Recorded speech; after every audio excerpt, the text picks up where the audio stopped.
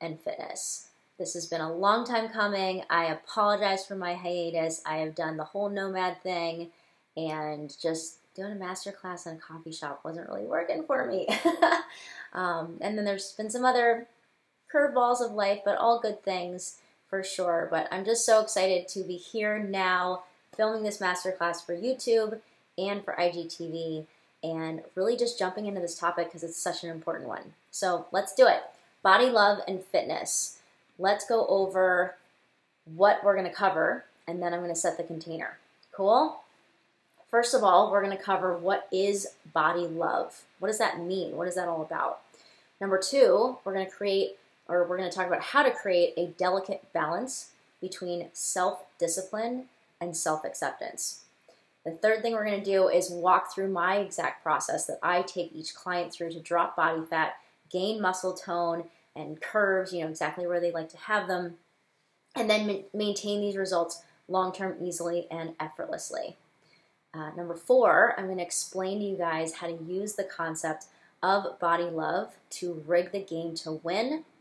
And then lastly, I'm going to give my exact formula for escaping the insecurity trap of Instagram. So this is like the formula that I kind of teach on how to use. When all the photoshopped images of the fitness models kind of threaten to derail our confidence and our healthy self-image, this is something that we can do to really stop that from happening.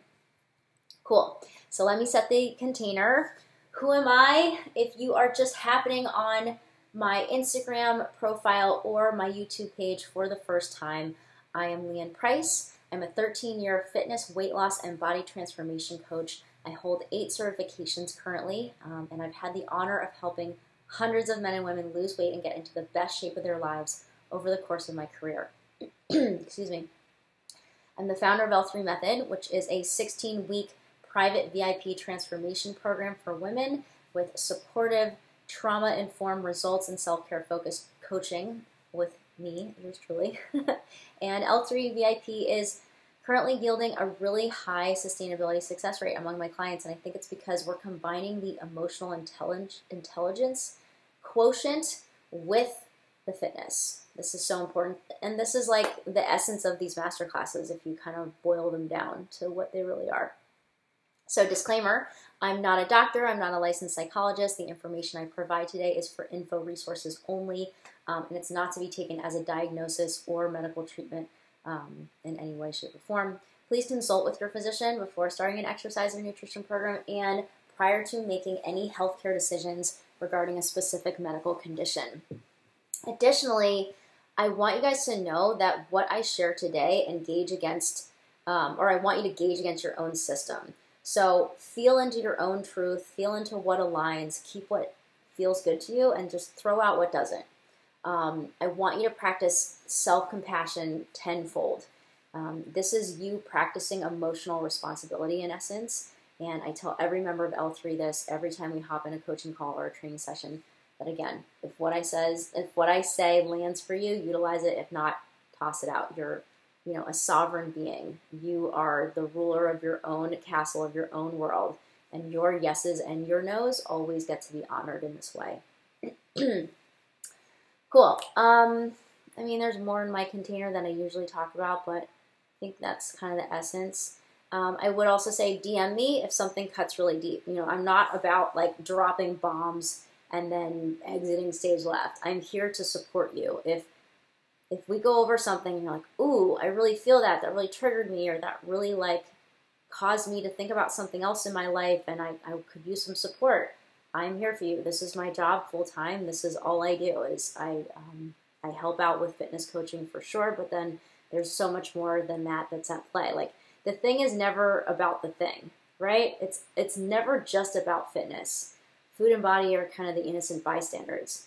And if we dig deeper, the roots of our insecurities, the roots of where the body image issues, the body dysmorphia, the binge eating, whatever, what have you, the roots of these things never started out as fitness related. They started out with something much more, fundamental, much more primary, typically with, the first 2 people in our life that we knew or didn't know, our mom and dad or whoever our caretakers were, followed by siblings, friends, relationships, so on and so forth down the line. So, cool. Let's talk about body love. And I mentioned relationships with others because it's really helpful to sometimes think about your relationship with your body like as if it's a relationship with another human. It's a great analogy to use because then it can quickly help you realize like, oh, this is not how I would treat someone else. Why am I treating my own body this way? But more on that in a moment. So what is body love? To love equals to have an intimate relationship with. So to be intimately in relationship with someone or something, that's loving them. And this starts with communication, right? You can't be intimate with someone. You can't have a loving, close relationship without communicating with them. And so the first step to communication isn't always talking. Sometimes it's listening, but listening with attunement. Listening not just to respond, right? But listening in order to better understand. So let's just use that analogy that I just mentioned with another human being. If you're seeking attunement with another, you're not just listening, but you're staying up in your head. You're really trying to attune to their system and figure out what is the meaning behind the words they're saying. So with our bodies in fitness, so often we can have a fitness goal up here and not check in with the real customer, our body, as to whether that goal is fully in alignment or not. And if we attune to our bodies and we listen, not just to respond. So in this case with our bodies, we're not listening to our bodies just so we can continue to shove the goal, continue to shove the fitness game plan down their throat, down our body's throat. Hey, that's nice. You have a headache or your hamstring hurts, but we're still going to do this anyway because we said we're going to. I said 15 reps, we're going to do 15 reps instead of, wow, my hamstring really hurts. If I do any more reps, I might injure it or I might injure it further. That's something I should pay attention to. So if we attune to our own body, we can start to gauge what is in alignment and then what is out of alignment, potentially. Okay, so body love therefore means not overriding the body with the mind. So I want to give you a couple examples of this. So one way that we not override the body with the mind, but here's a quote. But I don't understand. How do we get anything accomplished if we just accept the way we are and love ourselves as is, et cetera, et cetera? So people will say, well, if I just accept my body and I don't have any discipline, then I'm not going to get anything done. If I just accept the way I am, if I'm not happy with my weight or my degree of healthiness right now, but I just accept it, it's just fine. I'll just continue to sit on the couch and eat Doritos and that's cool. That's not body love either. It's not taking care of your body to sit on the couch night after night after night and eat Cheetos or Doritos or Fritos or any of the chips that end in O's. So I kind of want to just point out to you how body love doesn't mean just succumbing to a fear. So if we've sat on the couch our whole lives and eaten Fritos, then we don't know what it's like to be an active, fit person who eats celery and maybe goes for a walk in the evening, or eats a balanced meal and catches a workout in the morning or what have you. We don't know what that's like if we've never had that. So the body will fear it, will be scared because it's an unknown thing. So the body will always try to protect us from what is fearful, from what it doesn't know to be safe. So just because something's unknown and just because there's fear around it doesn't necessarily mean that it's actually something to be feared. It just means something that we don't have a level of consciousness around. It just means something that we don't have a visceral bodily experience with yet. So it's that delicate balance between feeling into, okay, am I just scared of this because I'm not familiar with it? Or am I scared of this because my intuition is telling me this is a really bad idea and I shouldn't venture towards this? So getting really good at discerning between the two, that's where attunement really comes in. So body love, to outline, is not discipline. I'm going to do 15 reps no matter what. That's the only thing that matters. And then on the other extreme, body love is not, I fully accept the way I am. So I'm, really, really overweight and really unhealthy and I don't do anything kind to my body. I'm just going to accept that. That's not loving your body either. It's the blend of both. okay? So what body love could look like. Let's say you're like, I'm going to do 15 reps of this exercise. On the 9th rep, your hamstring says, this isn't a good idea, please stop, like this is hurting. You're listening to your body, you're tuning to it, and then you say to yourself, okay, should I push or should I stop on the 9th rep? Okay, my hamstring's really telling me to stop. I'm going to stop. And then after that decision is made, I'm also not going to beat myself up because I didn't do 15 reps. I'm going to understand that there is a very good reason why I didn't do those 15 reps. And so there's going to be no shame or guilt after the fact. That's part of body love. Okay. So I want to give like more balances in between. It's a balance between discipline and acceptance. A balance between head and heart. Masculine and feminine.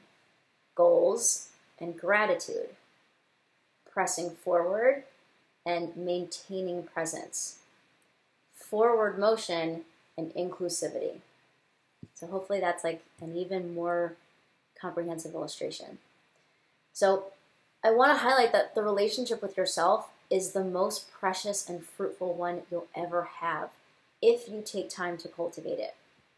So if you're thinking about your relationship with your body, specifically not just your body, but like, or specifically we're going to talk about your body because this is a fitness masterclass, this is a fitness page, but we still want to think about it as if we're in a relationship with another person. If we feel stuck or confused, again, like I said, this is a very useful analogy. So we're in the process of balancing and harmonizing both of those energies. And pursuing your fitness goals will really rely on these if we want long-term results. So this is kind of like the layout of how you can go about a goal. This is how I teach. Number one, you have your goal. So you define your fitness goal, your vision. Feel into what it would feel like if you already had this goal accomplished. Feel into the journey too. How does it feel? How does your body respond when you think of these things? What physical sensations will arise? What emotions? So this is part of like asking the body's permission. So that's also a part of body love. And this is crucial. This is like if your head is on board but your body's not, your results will be short-lived at best and non-existent at worst. Okay, number two, so you get your vision, number one. Number two, you got a plan of action. So you research, you fill into each part of it, and you make it detailed and specific. And then the third thing, this is really important, plan for the breakdowns. So breakdowns are a necessary part of the process. They're here to show us why we haven't already done this yet. If you just set a goal and you easily reach the goal and there's no setback or breakdown or like point in which you just mess up, that doesn't happen because then that would already be in existence and be a stabilized part of your life. But you're setting the goal because there's some contrast there, there's some tug back and forth. I'm not really sure how to do this and I have to learn my ways around, and that's where the breakdowns occur. And those are so important. Those are such fruitful times for you to learn about you and about what has been sabotaging you and keeping you from this goal, and then how you can now see what you're really made out of, see how flexible and how much you can evolve, work around it, and then keep moving towards your goal. Okay, so plan for the breakdowns. So I'm going to help you with that planning right now. One way to plan is to think about what it would feel like to have a breakdown. Okay, I really was seeing progress. I had lost 6 pounds. I was doing good, and then a crazy work project happened at work, and everything now is stalled as far as like my personal self-care routines. I can't get back to the gym at the normal time I wanted to. I'm eating my lunch at a different time, yada, yada, yada. This is a breakdown. So then you can kind of feel into that and reflect, okay, well, in what other ways is this showing up in my life? In what other ways does work really get in the way of my personal success? And of course, work is important for your personal success. Of course, keeping a roof over your head, having a passion, a livelihood, having purpose, having money to pay for you and your loved ones. This is important, of course. But where have you also been maybe wanting a little bit more balance and then just like pushing that under the rug because you haven't wanted to address it for whatever reason? Okay, Number 4, then you start. So this is the head part. This is the masculine side. This is the forward moving, intentional, focused part that gets to step in within us. We all have a balance of masculine and feminine, right? So this is where the masculine steps in and says, okay, I'm going to start the game plan. I'm fearful, but I've created a strategy. I've done my research. I've felt into my body. I've gotten permission from her or him or it or whatever pronoun, and I'm going to start. And then you start. Okay, step number 5, you have a breakdown. So this is not the planning for the breakdown. Now you're really having one. And this is when the opposite side comes in. The heart, the feminine, the self-accepting, the gentle, like super aware part of us that's like, okay, I'm going to work my magic now. And how the magic is worked is number 6, the gap. So there's a gap between when the breakdown occurs, your response, and then that will determine whether or not you get back on the horse, or whether you either whether you get back on the horse that time, or how many more times you have left to get back on the horse, because you're going to have more breakdowns. So how many more times before you run out of steam? So here's what I mean by that. This gap is all emotional. You make a decision about yourself. You make a decision about the way that you operate and what you deserve and what you're worthy of. And I mean, I could go on and on. Like, I'm lazy, or, oh, I had a minor setback. This is neutral feedback. Or, man, this will never work for me. See, I told you so. I just suck. I'm not going to be a fit person. I'm not going to lose this weight, whatever it is. Or you create a story that's like, okay, I believe in myself. I know I'm worthy of my goals. What happened here? Let's figure it out. And then you just kind of like take it apart piece by piece as if you're working on like a project or something, instead of making it mean something about your actual character or what you deserve. So that gap will either mentally and emotionally exhaust you, or it can totally refuel you for getting back on the horse, for getting back to your game plan and continuing your journey.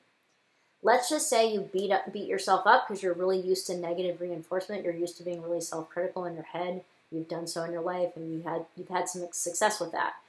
And so let's say you get back on the horse. It's only so many more times. There's an expiration date with that style of behavior towards yourself before that's it. You're done, and you're not going to get back on the horse anymore, because it's too mentally exhausting and emotionally draining for you to just keep beating yourself up like that. So if you want long-term results, the gentler you are with yourself when you mess up, the more likely it is that you'll get those long-term results. Okay, and again, let's use our other person analogy with body love. So, okay, this is body love. What if I love someone else? Is this the way that I would talk to them? You suck. I told you you'd never lose the weight. I told you you wouldn't be able to make this happen. I told you work things would arise and you just get lazy, blah, blah, blah. No, you wouldn't talk to someone that you love like that. Of course not. So why are you talking to yourself like that? Be on your own team. Have your own back for once. Be nice to yourself. It's going to pay you dividends. I'm telling you, let yourself off the hook a little bit. This is the feminine side. Don't let yourself off the hook all the way, then there's no masculine. A little bit of each. Nice little blend. Okay. Number 7, make any necessary edits. So after your breakdown, you may have some new information to play with. Okay, that breakdown taught me that, I'm using the work example. This breakdown taught me that it's very hard for me to say no to work commitments, and I don't have any other employees in place to lean on when we get an upsurge of work and all my self-care routines go to the wayside. So I learned some information. That means I may have to hire somebody to train them up, and that may take a little more time from here. So now I know I need to do my workouts over here, so on and so forth. So you adjust the game plan according to the new information you learned from that fruitful, awesome breakdown. You emotionally hold yourself and care for yourself, and you're like, it's okay. I got me. I got my own back. I'm awesome. I'm not an idiot. I'm cool. You get back up, and you continue forward. Now we're using a little more of our masculine again. Then number 8, trust that all the breakdowns along the way are happening for you, not to you, to reveal what you still have yet to learn and grow into, and take them in stride and glean from them what you need. This is how you rig the game to win. So that was one of the other things that I mentioned we're going to talk about. Body love is essentially rigging the game. Using your masculine and your feminine side in fitness and applying both at the appropriate times is rigging the game to win. It's not just all masculine, guys and women. It's not just all like, go forward, do the thing, 15 reps no matter what. It's also attunement with the body, going inside, listening, asking for your body's permission, and then seeing what information you get from that. And then when the breakdowns occur, that's the other big time when your feminine can come in, your caring, self-accepting side can come in and say, hey, it's okay. We only get one body. We get another chance. It's going to be all right. This doesn't mean anything about me. It's just neutral feedback telling me that I have something to shift a little bit. Okay, so you'll see a lot of people on one side like that look like they're not having that much fun, and you'll see a lot of people on the other side. So you see people, I know you do if you go to the gym, you see people who are like all in that one side, that old school style of fitness. It's very, very masculine. It's like, you know, no pain, no gain. You don't get the butt you want by sitting on it. Nike, just do it. Like that's that side of it. And you see people like adhering to that, like a religious belief. And they look a little tired after. I mean, at first they'll look fresh. If it's a brand new person, like a younger person that's just starting out and that's what their main ethos is, they'll look fine in many cases. But then take that same person 10 years down the line, not sustainable, I'm telling you.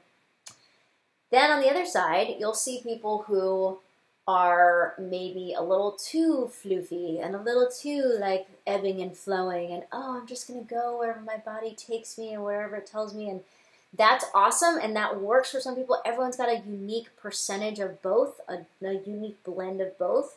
But if we want to be fit, if we want to have like healthy, strong, lean, strong bodies, like just in that word, a strong body does require a little bit of that other energy, that focused, persevering, intentional, forward-moving energy, like goal-oriented energy. There is some of that.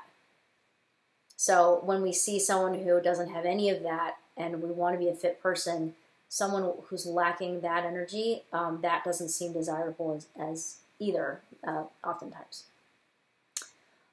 So we've established that body love is a balance of both energies of self-acceptance and the desire to become better. And so the final subtopic of this class I want to go over, this deals with social media and self-comparison. So it's become increasingly difficult for some of us to maintain body love when we're scrolling past endless photos of Photoshop fitness models on Instagram and we're unwittingly comparing ourselves to what we see, especially if we're like at the beginning of our fitness journey or we've just started up again and we're trying to lose this weight and we're comparing ourselves to every single fit model that we see. And it's like, we can't do that because we're just at a different stage and the comparison in and of itself doesn't even, it's paradoxical. Like, you will never be them, they will never be you. You will always have strengths where they have weaknesses and vice versa. There will always be, who is it? Abraham Lincoln, I think, said, like, everyone is my superior in some way. Like, everybody's killing it at something, crushing it, not to use a violent term, but, like, everyone's a rock star at something that maybe we're not at, or someone else is not at. So everyone's got their specific strengths. So the comparison game, in its true essence, just doesn't make a lot of sense. So there's that. Now, let's go back to, like, where it relates to body love and fitness. Yeah, this ideal of perfection makes it tough sometimes to accept what we see in the mirror if what we see is really different from these models. So here is my pragmatic, immediately usable advice. You ready? Number one, choose a couple of things you want to change. So don't even think about these models for a second. Just think about things that you want to change. And if you have more than 3 goals, you can get to the rest later, but only start with 2 to 3. So if you have like a lot of fitness goals. Just pick out the ones, if you're having trouble deciding which ones, don't go with your head in this case, in this particular scenario. I'm not going to always say that, but like I should, if a statement starts with like, I should lose this weight, or I should make this part of me smaller, or I should build a bigger butt, if that's what you're hearing, it may be coming from your head. And the goals that are like the lowest hanging fruit, that are going to be easiest for you to accomplish, are the ones that really tug at your heartstrings. So the ones that just like, oh, that would feel so good to have that goal. Like, oh my God, if I could just have that, that would be so exciting. Like that type of vibe, that energy. Sorry about my super shiny forehead, you guys.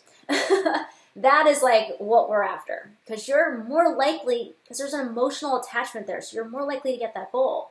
Remember, we don't really want to be fit because we want to be fit. We want that because of the feeling that it emotes.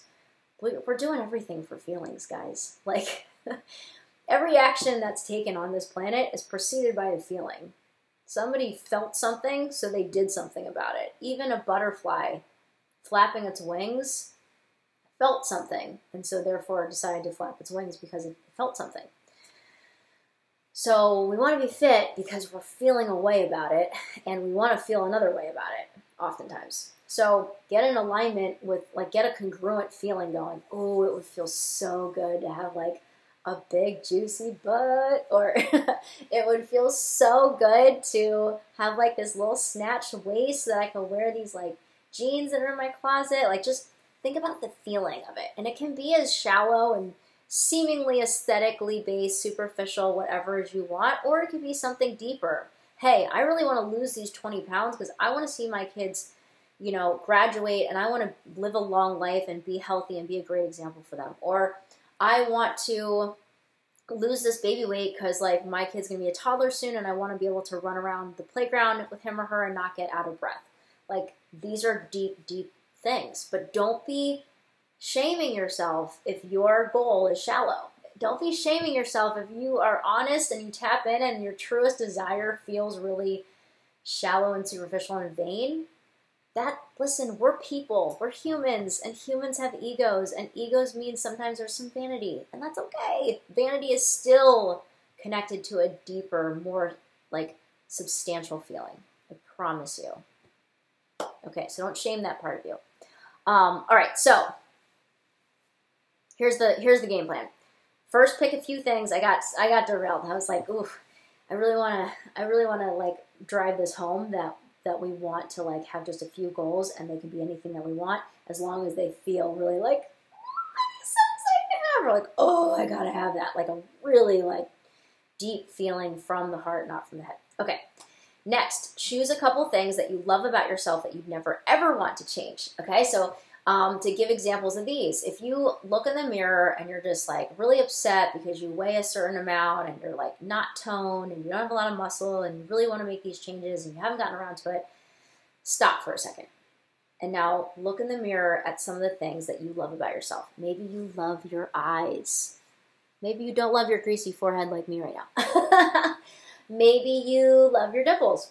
Maybe you love, like, your hair. Maybe, like, you know, you're like, I've heard people love, like, my hands before, and I've loved, like, you know, someone I date, like, their hands. So you can borrow something someone else said, even if it's really hard for you to think of things that you love about your appearance. But yeah, so pick a couple things that you really love about the way you look. Yes, granted, there are things to love about, you know, what's inside, but this is about fitness. This is about body love, so we're looking at the physical, okay? Then create a game plan around the goals. So reference back what we talked about earlier in this talk, in this masterclass. Create a game plan around the goals that you set, the things you do want to change. And as you're executing the game plan, keep celebrating the fabulous physical qualities that we just talked about that you would never change. So as you're, hold on, let me make sure this is still frame. Yes. As you are going for it with your goals, always stop and look at, like, what you love. So for instance, I have a best friend, and when she was trying to get really fit, She hated her legs. She really did. It was sad because her legs are amazing. But anyway, she didn't like her legs, and she really wanted to get them to look more toned and less like cottage cheesy, as she would say. But she always loved her butt. So she didn't like her legs, but she loved her butt, and she has like the best butt ever. So yes, she absolutely has a fabulous butt, and she always loved it. So what she did, she focused on her glutes. She focused on the things she loved. She focused on her butt. She trained butt. She did train legs, but she would always go back to like what she loved about her body, especially as she was scrolling through Instagram. She would like see things that she wanted and that she didn't have, particularly in the legs department, but she would always reflect back on like, well, I have this awesome butt. So guess what happened? Her butt got even more awesome, and her legs got completely toned up just like she wanted them to be, and she fell in love with them. But do you see how there's a deeper emotional connection happening there? She was signaling to her body over and over and over again, this is the emotion that's like safe to feel and that we want to feel and that we desire to feel about like specific body parts. And it translated over to her legs, and then her legs toned up. So the energetic stuff, the emotional intelligence stuff is so interlinked. It's so important when we're trying to pursue long-term fitness goals. Oh, and the real end of that story, guess what? Her legs still look amazing. She's still fit. She wasn't a one-hit wonder. She didn't just like get whatever, her goal accomplished for the short term, because she took the time to do this process. Okay, so choose a couple things you want to change. Choose a couple things about yourself you'd never change. Create a game plan around your goals, the things you want to change. Go through the steps that I outlined earlier in this video. And as you're executing, keep celebrating those qualities that you never want to change. I love my eyes, I love my butt, I love my hair, I love my smile, my hands, whatever. And seriously, do it every freaking day. Like every freaking day, look in the mirror and just be so all about yourself with those things that you love. And don't have shame around feeling vain or whatever. Like this is so much deeper than that. It's really, really not like a vain, superficial thing, as I've already outlined how much deeper it goes. So every time you think about your goals, also think about the positive traits that you love. Not only will it make the results come faster because your body will feel loved and safe. Remember, relationship with another person analogy. So if you make another person feel safe and loved, what's going to happen? They're going to open up to you more. You're going to be rewarded for that too, because it's not transactional. It's just the way human connection works. It's like a give and take. You know, this person's nice to me, so human nature makes us just automatically want to be nicer to them because they were so kind to us. It's the same thing with our body, guys. I'm telling you. The body will open up more and give you what you're after if it feels safe, if it feels like you're taking care of it and you have its back. The other thing, okay, so basically, if you haven't caught on to this already, I'm just going to name it. This is kind of the sandwich method that you're doing on yourself. So, do you guys know sandwich method? It's basically like positive compliment, feedback that someone may take as criticism, positive compliment. So, in this case, sorry about the train. In this case, it's like, this is a positive thing about myself. Here's something I want to change and shift, and I'm going to do something about it. And here's something else I love about myself. And I'm telling you, your results will speed up so much faster. And then the other wonderful thing about that is when you're looking at these fitness models in the not in the DMs, on Instagram, on YouTube, whatever, you will now feel better as you look at them, because it will start to really, really be ingrained in you. Like, oh yeah, but I like have these really nice eyes. So I'm cool. It's okay that I don't have her or his abs yet. Because, like, I love my smile. Like, you know what I mean? It'll neutralize those comparison, jealousy, like, weird feelings that actually, those emotions actually keep you from your goal longer. Cool.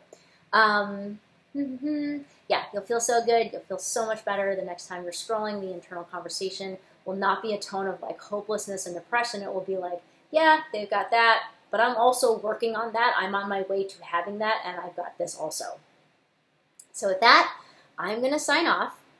Go ahead if you'd like to share, save this IGTV for later. Like maybe you caught a little bit of it and you like have a long car ride, or like you're going to do some chores or something and you want to listen to the rest of it. Please comment below if you feel called to, and tell me what your favorite part of this was, if you got like one nugget out of it.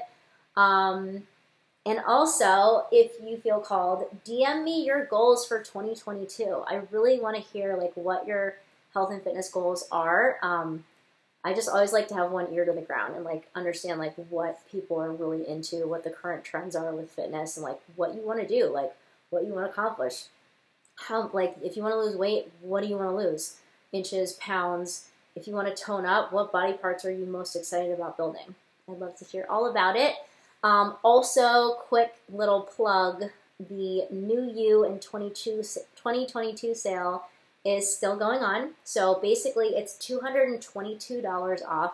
It's all 222s. So it's $222 off, private VIP fitness coaching with me, plus, this is crazy, the Grow Your Booty Workshop. All of this is at the link in my bio. The Grow Your Booty Workshop, which is usually $97 for lifetime access, I'm adding that to this bundle for free because I want women to be totally set up for 2022 to get all their body goals accomplished. So $222 off plus a $97 Grow Your Booty Workshop lifetime access for free. That's a total of $319 of savings.